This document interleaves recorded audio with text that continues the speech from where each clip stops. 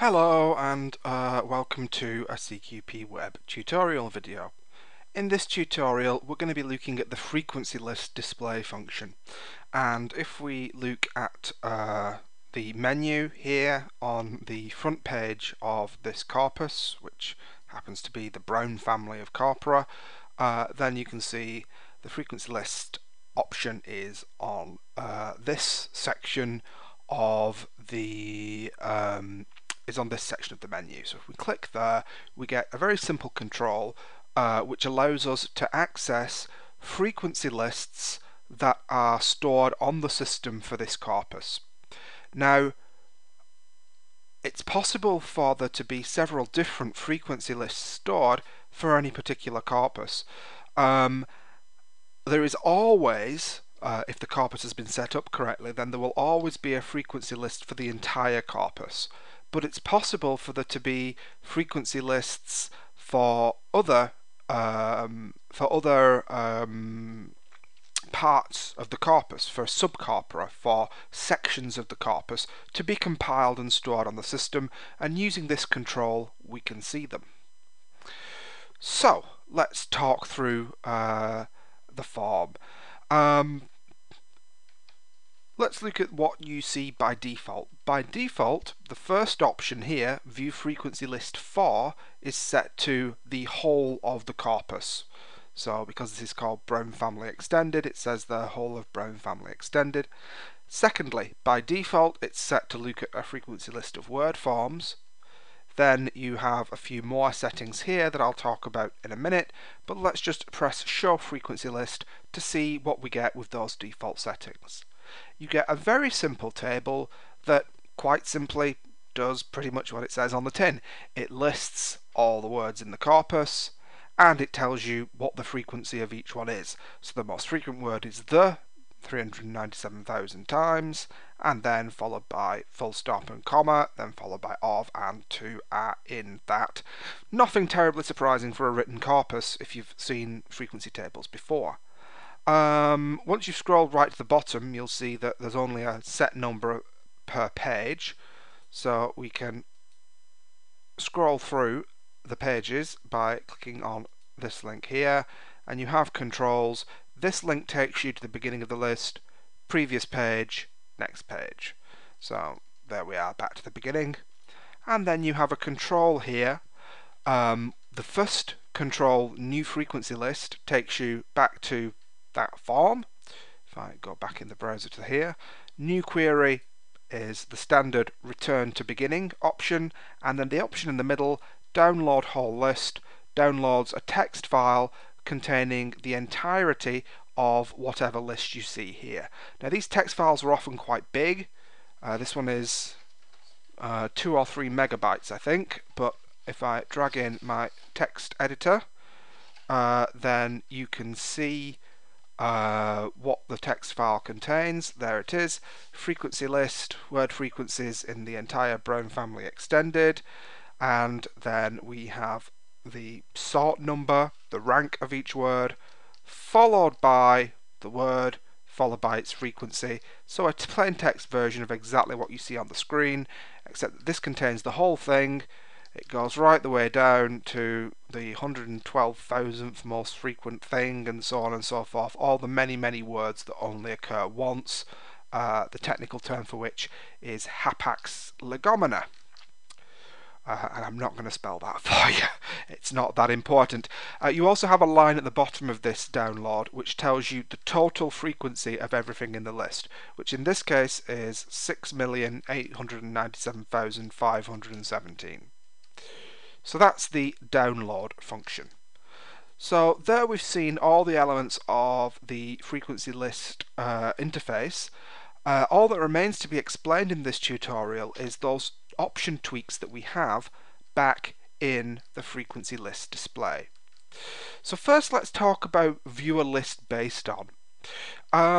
As I've discussed when talking about other aspects of CQPweb, all corpora in CQPweb can have layers of annotation.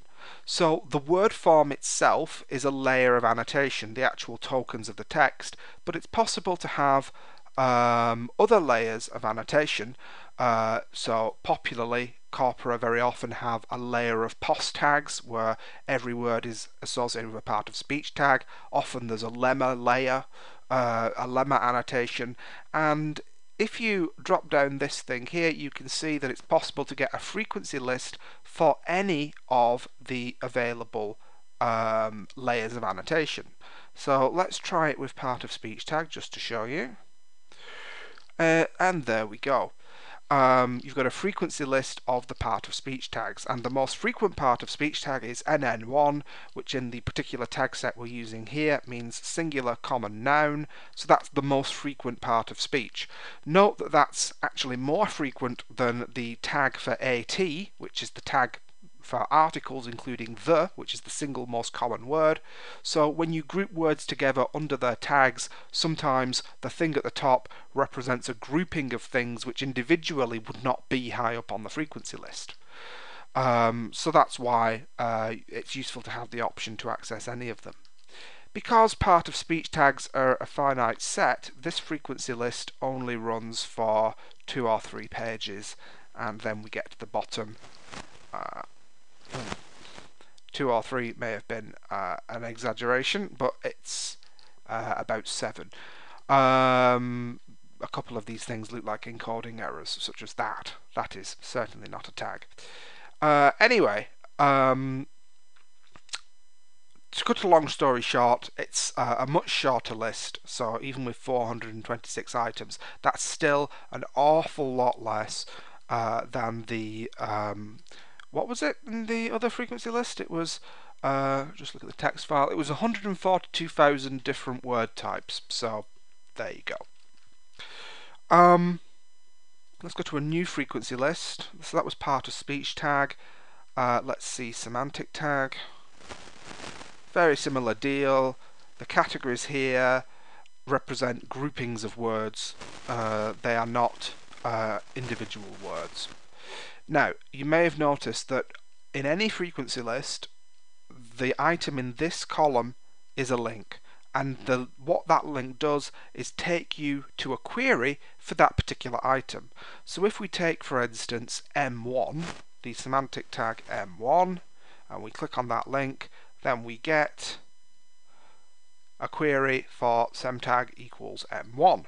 And M1 is words to do with movement in the semantic tag set being used here, so you've got a load of words to do with movement. In fact, you've got 61,000 of them. If we go back, and if we go to new frequency list, then let's do one for a part of speech tag. Let's pick one of the ones that's not quite so common as the very, very common one. Well, let's pick RG, which means degree adverb, in this particular part of speech tag set. Very, under, over, to, around, ruddy, which is actually a tagging error here, because ruddy doesn't mean very in this context, it's someone's name. Pretty, to, around, very, around, about. Various things that are tagged as degree adverbs. And for sake of completeness, let's see it with a lemma. Now note that when we lemmatize, because all punctuation marks get this special code punc, P-U-N-C, as their lemma in this particular annotation scheme, although the is the most frequent word form, the is not the most frequent lemma. The punctuation lemma is actually twice as frequent as the. Remember that punctuation marks count as separate tokens in CQPweb, always and everywhere. Let's find an interesting lemma and click on it. Let's try the lemma for she, which should include she and her as well, because her is of course an inflectional form of she. Yes, there we are. We've got the nominative or subjective case she, and the accusative or objective case her, both being grouped under the same lemma, as they should be, and the lemma is the nominative case form. And of course, the same thing can be done with word forms. We can show the frequency list of word forms, and I don't know, let's click through a few pages and then choose a word randomly. There we go, another.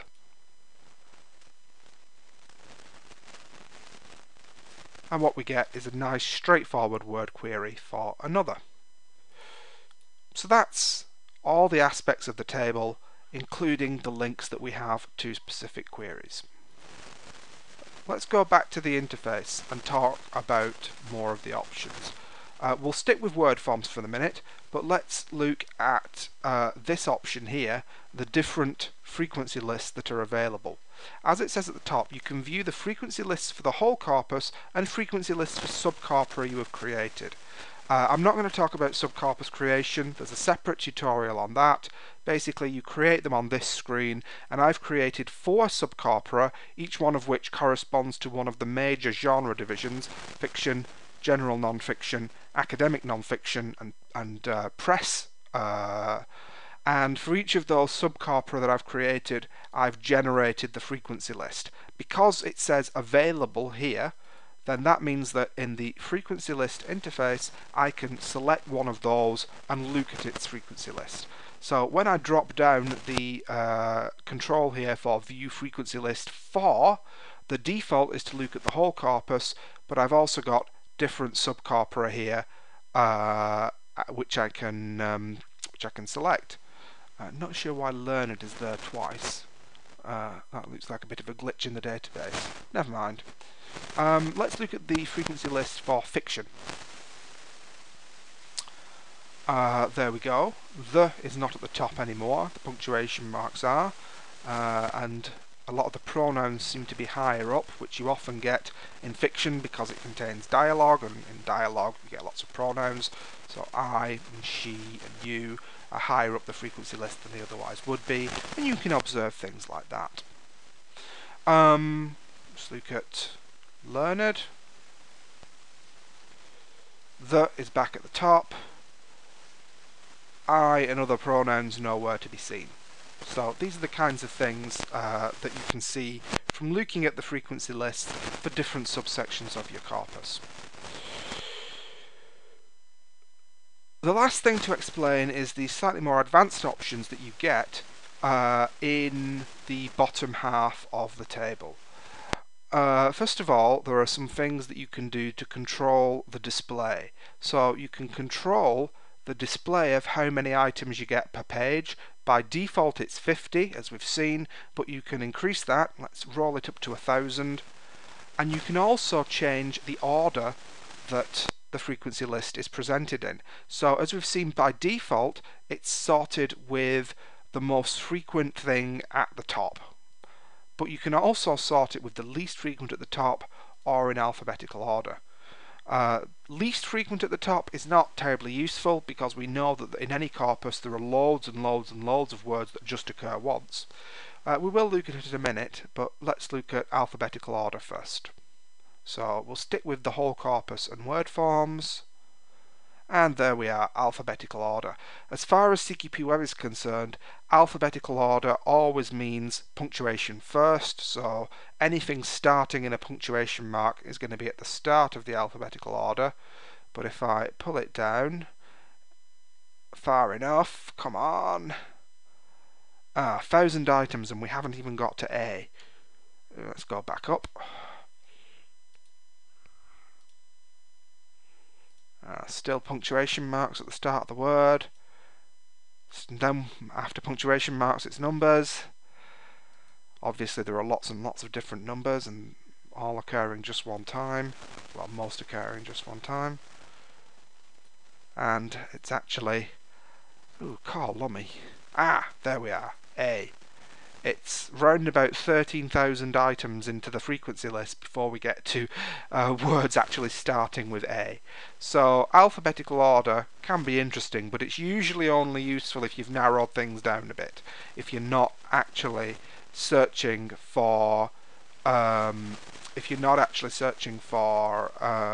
everything in the frequency list. Let's take a look at how that works. So let's look at 1,000 again. And this time let's put it in alphabetical order, and let's search for things with frequency between let's say 10 and 10,000. Right, so not the very most frequent things, but not the rarest things either. So that allows us to filter it out a bit and look at it'll exclude things like numbers that occur just once. And there we get, again, lots of numeric and punctuation things that occur more than once. But hopefully we should get to words beginning in A before we have to go on to the next page. Oh, come on.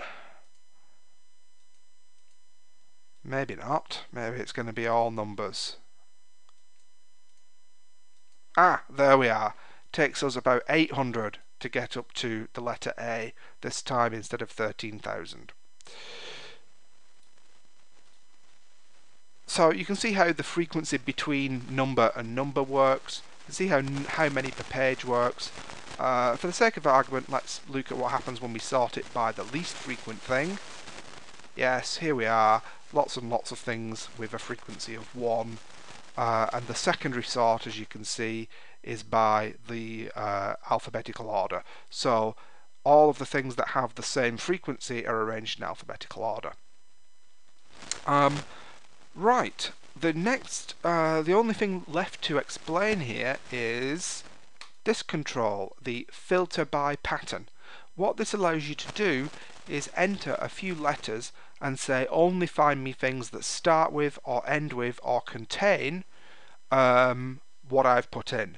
So for example, if I put in stab and say find me the frequency list of everything that starts with stab, then there we are: stable, stability, stab, stabilization, so on and so on and so forth. Again, ordered by frequency, but it didn't have to be. We could have ordered it by alphabetical order just as easily. There we go, alphabetical order. Same items, different order. Let's see one. Let's try words ending in ing. Let's see the frequency list for that. There it is: being, during, going, something, nothing, having, thing, so on and so forth. This is quite a long list. Let's try containing. So how about str, str? Words with str anywhere in them. So street, industry, we've got str, strong, structure, industrial. You can see that the str can occur anywhere in the word, but as long as it's got str somewhere in it, it will appear on this frequency list. So it's very, very configurable. Finally, you've got matching exactly, where if there's a word whose frequency you want to look up, then you can say, I don't know, let's say stress, for instance, since I've got str on my mind. Show me a frequency list of words that match stress exactly. In this case, there will be just one word that matches that, and the frequency is there. So you've got a one-word frequency table, which is just as downloadable, incidentally. So if I download the frequency list and open it in my text editor, then I drag it across. There it is. You can see you've got a one-line table in the text download. So yes, if I go new frequency list, that explains all the options that you have, and they're all combinable. So for example, you could pick a subcorpus, general prose, you could pick part of speech tag, you could say find me part of speech tags starting in N, for instance, with frequency between let's say 25 and 25,000, and you could say give me 200 to 350 in alphabetical order. Right, so I've chosen a different setting for every single setting there. They all work together, all the options occur, and it says at the top of the screen what you've got: part of speech tag frequencies in the subcorpus I chose, with the pattern I entered, and occurring between the two limits that I entered. And as you can see, it's sorted alphabetically, it's not sorted by frequency. So again, all of those options can be combined together in whatever way you like.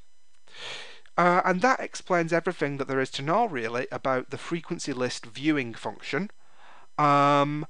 Related to the frequency list viewing function is the keyword function, but I'm going to talk about that in a different tutorial. So that's that.